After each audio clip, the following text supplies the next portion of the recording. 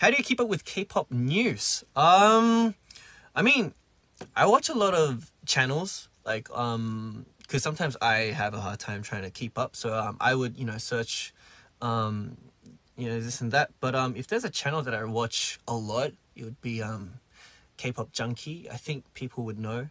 Yeah, I just really like how he, orientates everything. It's just really, really well done. Like the edits as well. I love how he like talks about one thing, but like really naturally just moves on to the next topic.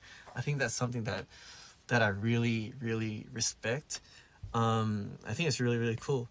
And yeah, I really like his voice as well. I don't know why, but like his voice is like really, really, like it's really comforting. It's really warm as well. And yeah, I really liked when